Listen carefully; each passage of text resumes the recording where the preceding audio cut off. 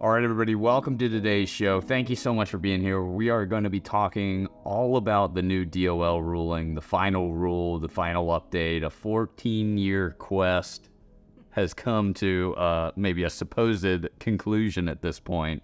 We're going to unpack all of that, what it means, our opinions on that, and dive deep. I've got Miss Lindsey Thorn here from our new business team, our contracting team, to talk a lot about how we've gotten to this point, and of course, what it means to advisors out in the space of financial or retirement planning. So, Lindsey, thank you so much for doing this yet again.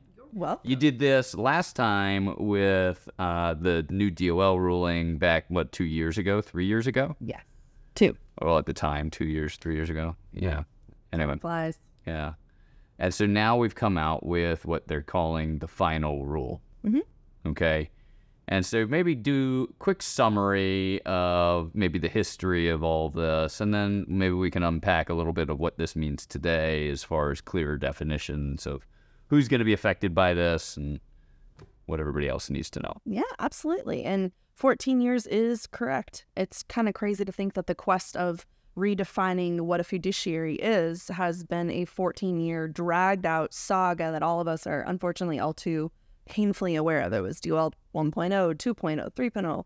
We are at the final, hopefully final ruling is what they're calling it. You think they did that on purpose? You think they did that? Call it the final rule so that nobody else will tamper with this going They're forward? like, no, this is it. Well, done. I mean, they tampered. It'd be them tampering with their own rule. I think somebody at their office was like, I don't want to do this anymore. The Department of Labor had just said, this is it. This is the final ruling. But April 23rd of this year, 2024. Mm-hmm. And it had a very short, what they call commentary period. It was November to April. So, I mean, that's a short period of time. They were kind of done with feedback, I think, at this point. They knew what they wanted. They had to do it, but it wasn't enough for there really to be a war over it again. But it seemed like it was more this time around, we didn't feel like we did a good job of defining who would be wrapped up in this. And so this felt more like we're just going to more clearly define this so that everybody can stop their comments and stop their questions. Probably everybody sending letters back then, probably like, wait, but what about this circumstance? 100%. What about this one, right? Yeah. And so I feel like this one maybe didn't need the commenting period. It's like, sure, all of you are covered by this. We heard you. Here's the final ruling. Sure. And not a lot has changed. You're right. correct. They really were just trying to hone in on the areas that, unfortunately, the last DOL ruling, they just kind of slid it in. No one really saw it coming. It was right at the end of an administration. No one really thought it was going to go through, and it caught everyone off guard, but they did it quickly on purpose. But then it left a lot to be said for what they pushed through. So it kind of was one of those weird things where it was so underdefined that now they're just kind of going back and playing cleanup more than they're really changing much. Right. So the good news is that means not a lot changes for the advisors out there in the field moving ERISA money. It really is a cleanup job. Right. Nothing that they're currently doing is going to shift substantially. It's the same forms. It's going to be the same care.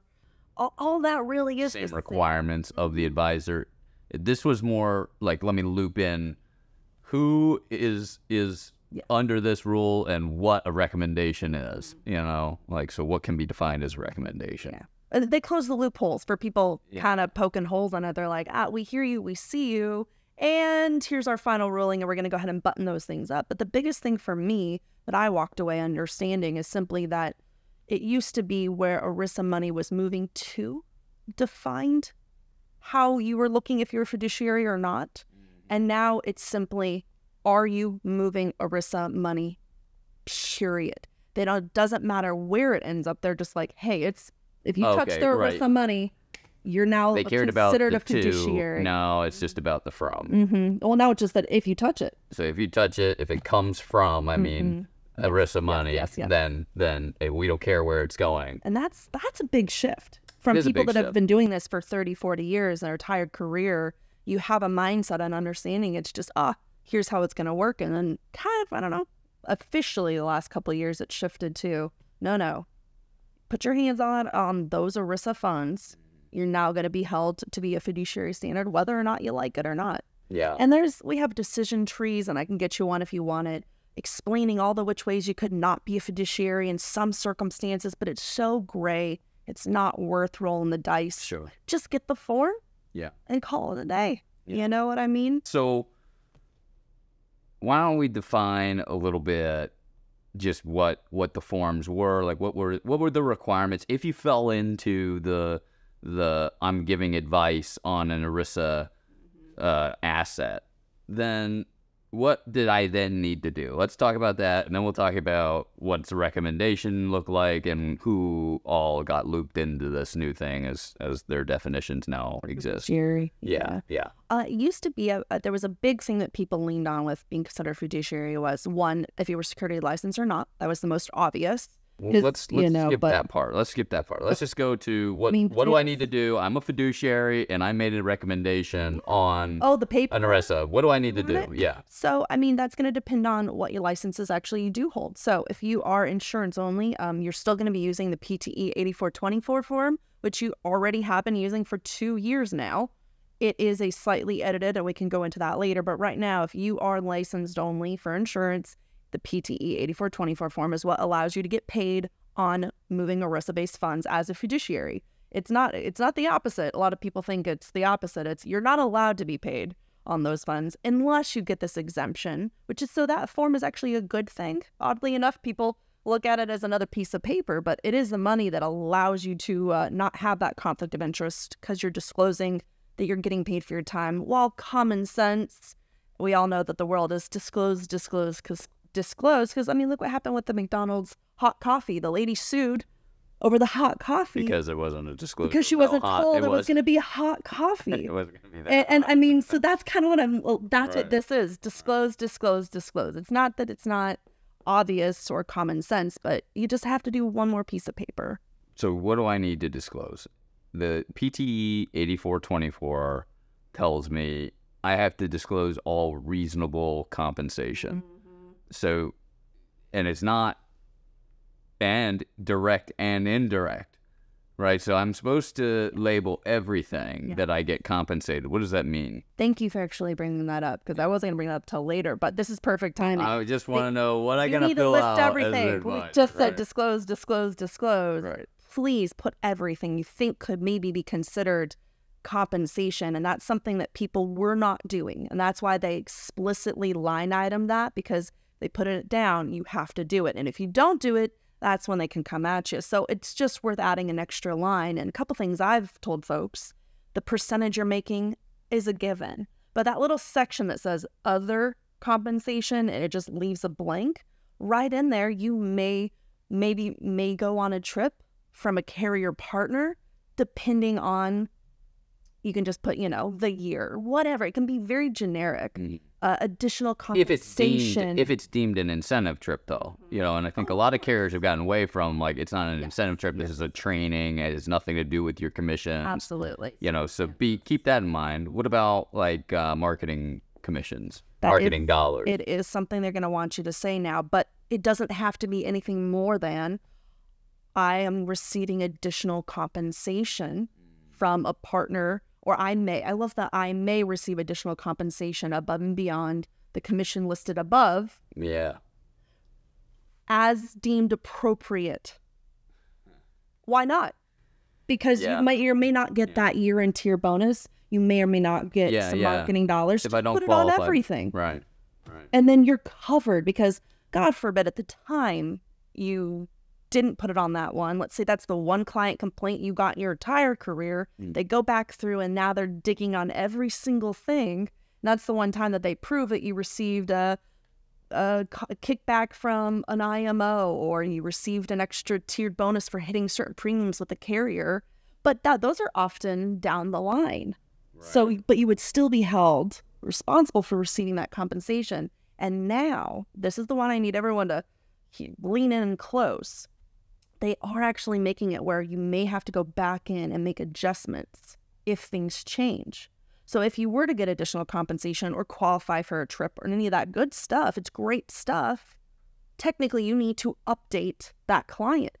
Who wants to call their client 6 months later? And this is where there's a lot of gray area right now, and I hear a lot of discussion around it. It sounds like it is still up in the air, but what does that violation of the exemption look like?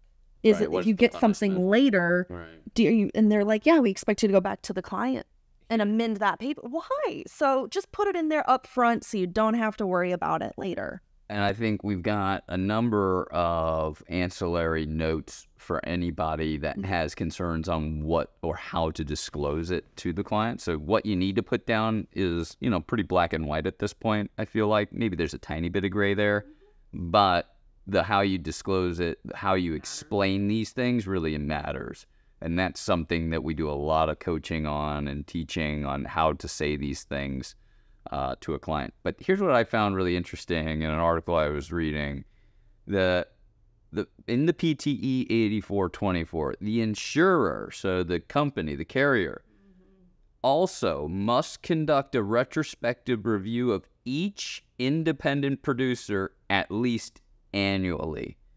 At least annually, they must review, and it's designed to detect, prevent violations of and achieve compliance with the conditions of impartial conduct standards. Okay, so we're gonna get kind of audited by insurance carriers every year for these forms at this point? Yeah, it's not just the forms. There's the biggest shift. Let me rephrase that. One of the biggest changes I've seen out of everything, because like we said, the forms are really not going to change much, but the responsibility of carrier partners and even IMOs is kind of arguably in there, but that was not something that was originally talked about. And in fact, that was in response to people bringing up, hey, well, who's going to police this? You know what I mean? Because they're not a regulatory body. Right. They can't investigate and find, much like our SEC or the, even our NAIC partners or the state insurance commissioners that have that authority. So if the DOL doesn't have that authority, who's going to police this? Well, it kind of backfired a little bit, because now they're actually pointing a finger and saying, we're going to expect it to be the insurance carrier. And that was not part of the original. I think, remember a couple of years ago here when everyone wasn't sure if that form was going to be collected by the insurance company, we had our new business team kind of on high alert. Almost every carrier opted out. There is some that said, no, we want it.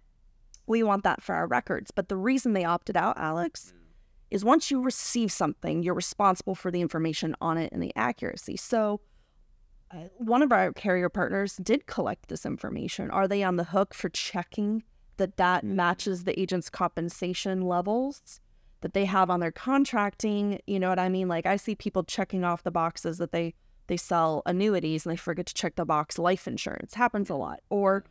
And again, these are very small things, but now they will actually become policed. And so in addition to just the forms being potentially now collected, the biggest thing I think we might see is background checks being run by advisors more frequently than the initial contracting. They always run background. But if you're already contracted, they often just leave you alone, right? Leave you alone. It's not a big deal. Now I think it seems almost annually you're going to get reanalyzed, or there's going to be some.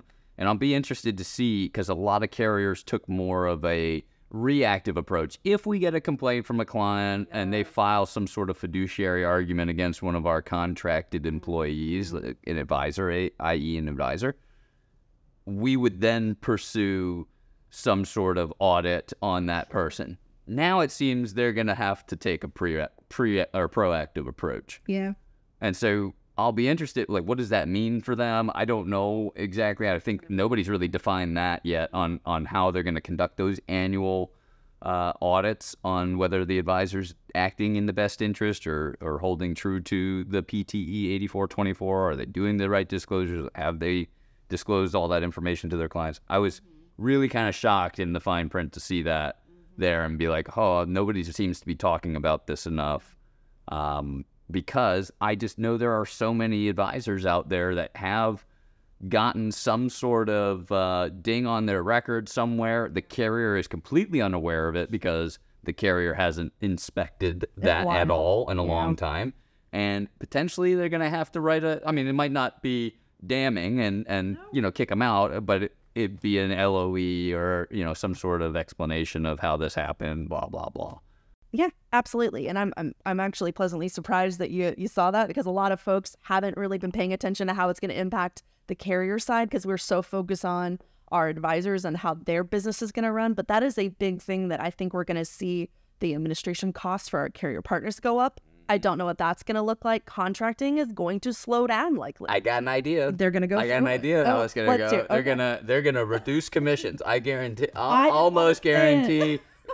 Well, I'm taking a leaf from and this is a guess. Let me just clarify that. Let me just tell you, this is a hypothetical, just a random thought. I kind of, as reading that, is the BD side forever has claimed, you know, a certain percentage of their fee that they collect on top of the advisor that managed the assets or, you know, got the assets, for compliance reasons.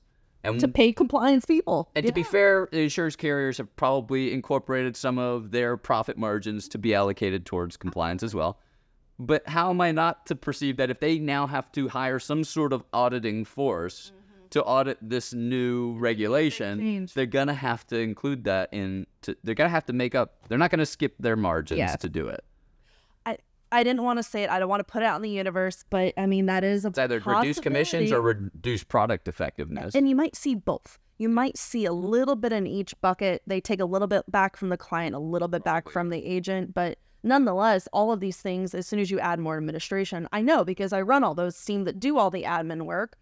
That is, if you have an efficient team, it doesn't matter if you still have more steps to do and more clients to hit, right? Like there's just a numbers game here. And when we see things get backed up on, you know, processing new business or even with just contracting, some carriers are slower than others for the amount of people they put into those administrative roles and the value they see in how quickly you turn things around. But now we're going to see potentially overnight, and well, I mean, let's be real, we have 1 year phase in. So September 23rd of this year, 1 year to 2025 will be the phase in. So, I mean, we have a little bit of time to figure it out, but I do anticipate if they don't hire more people, they're going to have to. They're going to slow down. Or they will not be, or they'll find some other way to pass liability on to maybe the hierarchy, like the IMO side of it. I don't know. But it seems as though the insurer, I mean, that's as plain as it gets. I mean, there's only one in that relationship, right? They're on the hook for it. It's explicitly said about the auditing, like you said, and the timeline and what frequency. And, you know that they randomize it right now, right? It's not like they don't audit client at all. It's just going to go from randomized. But okay, let me just read that one section just one more time. It says the insurer must conduct retrospective review of each independent producer. So everybody. There's no exception to it, and it's as plain as legalese gets. You know, so I just thought that was real shocking. Now, okay.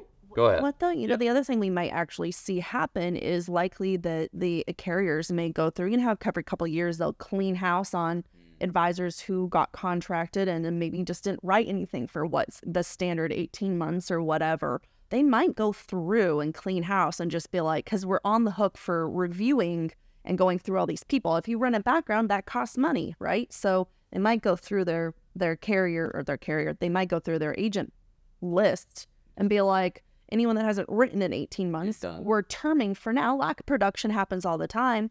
And there might be a shift in a advisor or just-in-time status. If you're not going to send us business, we're not going to appoint you. Because, and again, we have many carriers that do that now for business model. They don't want to spend the money paying the state to appoint you and then pay the person to do all that work if they're not going to see business. But now I think a really they good might thought. change and actually do that. So that's probably exactly what they'll do.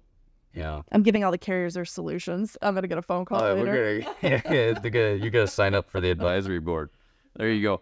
All right. So let's, so these are the things that we have to do as producers in a situation when we have been deemed in a recommendation. We are a fiduciary and we have recommended something. Now, what does it mean to be a fiduciary? So what qualifies me as a fiduciary under the new final rule, and what qualifies as a recommendation? Gotcha. That's what we got to unpack. Well, I mean, there's a ton of commentary on this, and I'd like to just go through two talking points on this. Make it as simple as I can, because I will send you guys all of the compliance webinars that you want to watch if you really want to, or I can say, just consider yourself a fiduciary and call it a day. There's a decision tree I can send you where it's like, if you do this and it's more than once and if it's ongoing, and we all know that they're basically boiling it down to it. Again, I can cover the definition. I'd love to, but it is, if you are touching that ERISA money, just wrap yourself into fiduciary, because there's no point splitting hairs on something that would jeopardize your livelihood. It's just not worth it. And now they're saying that if you talk about it, the biggest thing is education versus being a fiduciary. If you keep it really general and you do not customize that advice, then it's considered education. If it's something you can Google and find out, education. The moment you start talking about their circumstances, specifics, and again, customization has an interpretation tied to it. So again, where do you go? Oh, no, that was education versus a recommendation. Recommendation equals fiduciary. Yeah. Is it worth splitting the hairs? Or, you know what? If I'm going to talk about that money, I'm just going to, my favorite definition they put is, if you state you're a fiduciary, then you're a fiduciary. You're like, if you say it. If you say it, you are it. Now it. And I'm like, that's that just cracked me up. I'm like, really? That's on the list? But it is. That's it should definitely be on the list, though. Like, to be fair, like, if you say it, you need to now be, because the consumer has to believe it, right? They're not going to check into it. Speak into the universe. You're like, I am a fiduciary. No, but it's really about the recommendation. And because that is up for interpretation, I don't think it's worth the risk to not just I think that's fair. You should assume, if you're an advisor in the retirement planning space, which is what obviously this video is intended for, you should assume under these new circumstances, it really is, and I was going to kind of wait for the summary here, but it really is, this new final rule seems to be like, you know what, we're going to give the power to the consumer to include whoever they feel wronged them in the process. And so if you had any role in the recommendation of their retirement account, you're likely able to be named in this. It gives the power to the consumer to now, or the investor, to say, hey, this guy here, I wouldn't have always, the one-time loophole thing, that was kind of a weird loophole. They've closed that now. They're saying the final rule closes the loophole for one-time advice and provides that such advice can be treated as fiduciary investment advice if the conditions of investment advice fiduciary standard described above, blah, blah, blah. So they kind of said, like, so if at all you found yourself in the broad description and you even talk about it one time. So it used to be, it's like, okay, well, if you just made mention one time in passing and gave something, you would be able to just kind of be like, okay, you're not consistently giving advice to somebody, but you made some one-time mention of, hey, potentially this is a good option for you. You could get away with that to potentially as not being a fiduciary. Now, no. If you make any recommendation at all about somebody's ERISA account and you are fiduciary, and, obviously they're broadening that definition to include everyone, you're in that world. That's a really good one to remind folks, because you were mentioning earlier, maybe I didn't expand on it, but that's 30 years of experience doing it that way overnight to that one-off, that one-time communication is now considered advice, which now throws you into the fiduciary. So, it's going to be an interesting shift, but I don't think from the last 2 years it's going to change much. Like, the actionable items for folks to do here, we could talk about it all day long, but just the things to do to protect yourself are super simple, and most advisors are already doing them. Yeah. Make some small tweaks. So we already talked about the PT 8424 form. Yeah. If your securities license 2020-02, please keep in mind there are different forms, and they're really, again, not drastically different per se, but you mentioned earlier, if you have a broker dealer, you're already being held to a compliance standard. Yep. So make sure you're using that. There are some cases where you can pick the form. That's a thing we can talk about at a later date. If you have questions, call us. We can talk about the situation on that one. But really, if you don't have a CRM to keep these forms. And again, I know this is super simple, so forgive me for those of you who have one, but you have to have these forms for 6 years. So if any time you're called up on to have that form, it needs to be readily available. So being super organized now is going to be your biggest advantage to dealing with it. God forbid anything pop up on an audit or a complaint. You talked about it now being more frequent, annual, inspections on a magnifying glass. So just be prepared. The other thing I've been talking to folks about, I know people are going from one appointment to another. You're in the car, you're running, calling in for a quote. If you're not the best at taking notes on those phone calls with your clients or virtual appointments or in-person meetings, you don't have a support staff, record it. Yeah. There are plenty of apps out there on your phone, on your landline, on the phone service you select, but it's not a disadvantage because you know that you are doing the right thing. So it's only going to lend support to you that you document and that you're not afraid of what you say to your client. Wish we had, yeah. Especially when I work on a complaint with an advisor, it's so frustrating hearing them say, but I did not say that. And I know I showed him and we talked about it. And then it's the him versus her game.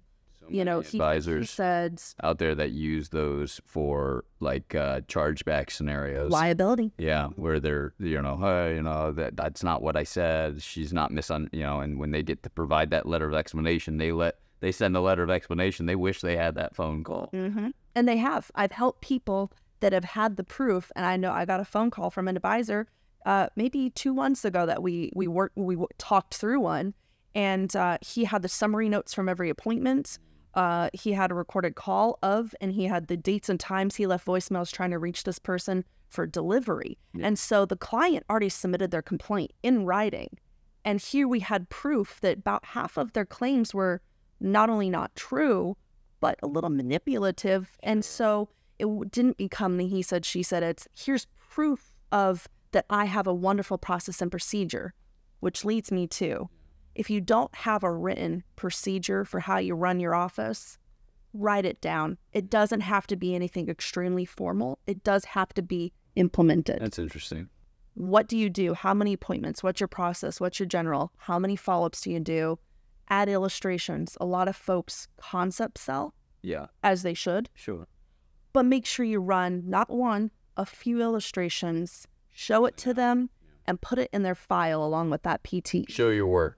Show your work. Show your work. Beautiful. Every math teacher in America just got real happy, Doesn't matter how you got to the answer. Actually, show your work.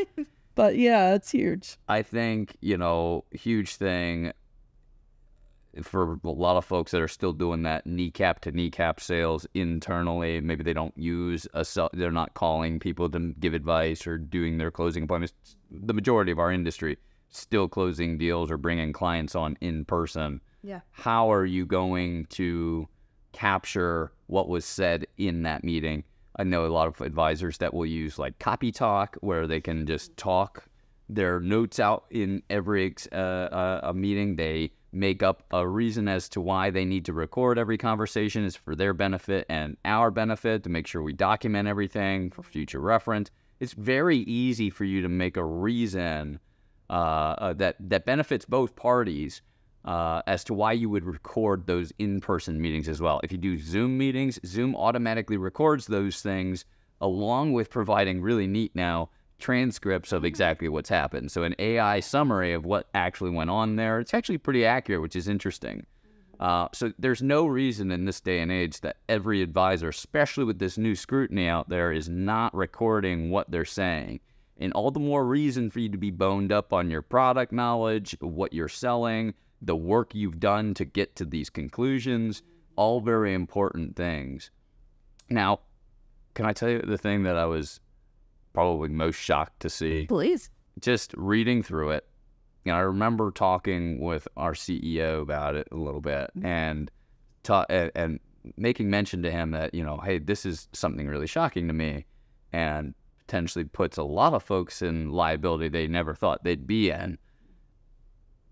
I'm going to read this. One of the definitions of what is a recommendation.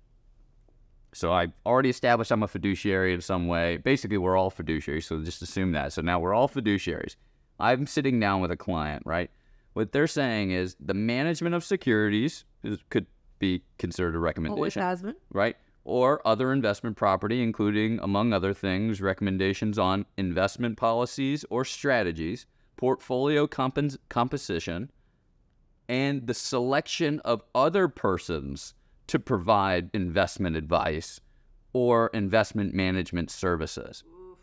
So if I'm sitting there, and I know there's a ton of insurance-only guys out there, I'm sitting there and I'm giving some advice on some situation that, hey, this is what, and I'm claiming to be a fiduciary. I'm a fiduciary, right? And I'm helping them, and I'm going to fill out my, I'm insurance-only, PTE 8424. I fill out my form. I disclose all that stuff. And then in the same right, I say, this is what we're going to do with the insurance-only money. But, hey, I've got a guy that I know is great that's going to help you with the security side of it, and I work closely with them, referral or something like that. Sure. And they make a bad advice, and they screw the client over or something like that. I can be named now in the lawsuit. I can be held liable. That's rough. A good attorney, elder attorney, Sure. securities, or somebody else, and you refer them over to somebody you trust and know does good work, and God forbid they make a misstep. They make a misstep. Wow. They're not documented. The client sues, wins that. They can name me as well, and you know how attorneys go. They're going to find all the money they can to put on that lawsuit. And so we all need to be more careful. Now, does that mean that I will be found guilty? Maybe not. If it's harmless and I don't really know this guy, whatever it might be. But I'm a fiduciary. I'm acting in my client's best interest. If I make a formal recommendation, I'm sure it's not like, hey, loosey-goosey, I see you at the kids' soccer game, and I say, hey, maybe you go check this guy out down the street. That's not really what they're saying. What they're saying is in a formal setting where you've directly got into the nitty-gritty of who they are and what assets they have, and then you come out and say, hey, I'm going to handle this for you, but this guy over here can help you do that. And then he makes a misstep, or she, and you're now put in a spot where you could be named. We got to be careful about who we're referring our business out to. And I don't know many folks that, after that mention of the referral, also go and do some sort of due diligence or have some sort of legitimate partnership with their referral sources. I think that was probably the most shocking point to me in reading all this was like, oh my goodness, this could be bad for so many people out there. Yeah, I know plenty of people that do it right now. If you are named, now you got to get an attorney, even if it's ridiculous. That's money, time.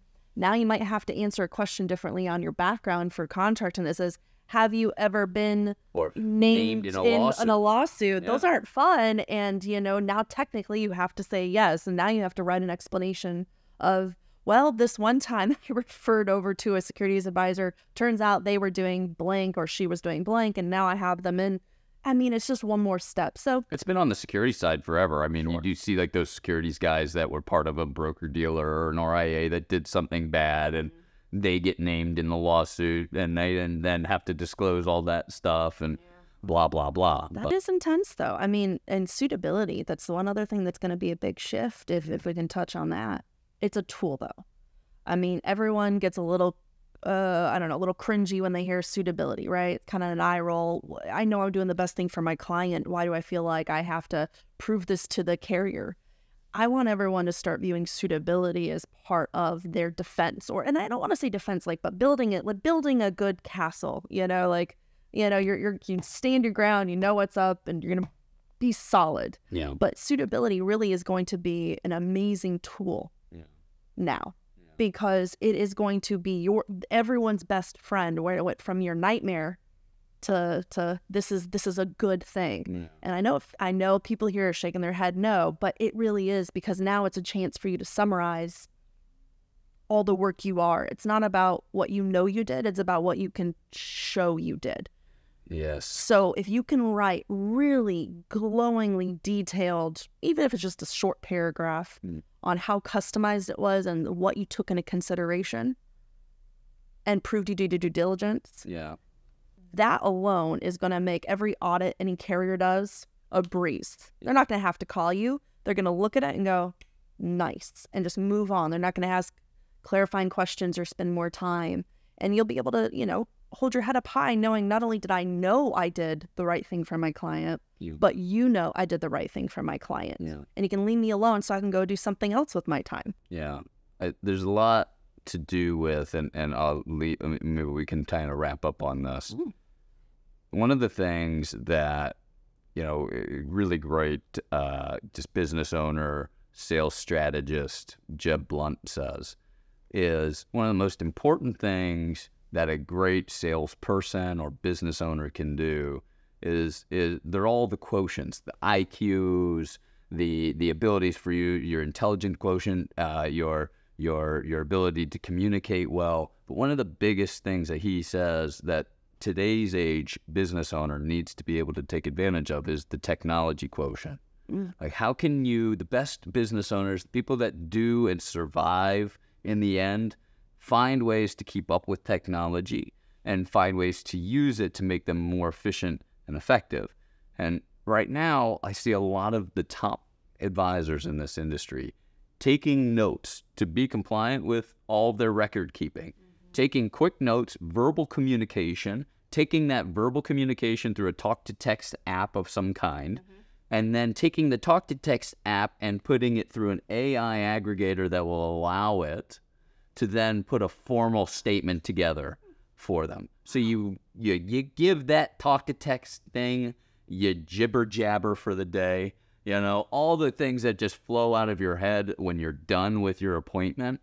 And then that jibber-jabber gets put into a real formal communication through the power of technology that you can then file away and know that you've got your A, B's, and C's taken care of. Beautiful. And that's fantastic. Why wouldn't we use it if we just, especially now, because it's all the headaches. And most of us, if we're, even keeping up semi with today's technology, are using a CRM and putting notes in that CRM.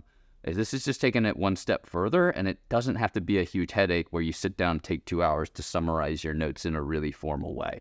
Let technology do the heavy lifting for you, but make sure you're doing the small bit that's your responsibility. Anything else we need to add to this? I mean, on that note, no, I think that is fantastic. I mean, we talked a lot about really simple, actionable items that everyone can walk away with, but I have to say that's probably the best one. And obviously, we have a great team that can help folks get familiar with these tools. I know a few people on our team that can help with that, but it's one thing to don't worry about it, folks. That's one thing I want everyone to walk away with. The biggest shift is going to be the insurance carrier's responsibilities and what that looks like, but keep doing what you're doing. I just ask you, disclose, document, and disclose, and you're good. And thank you for your time today. This was fantastic. I'm glad we did this.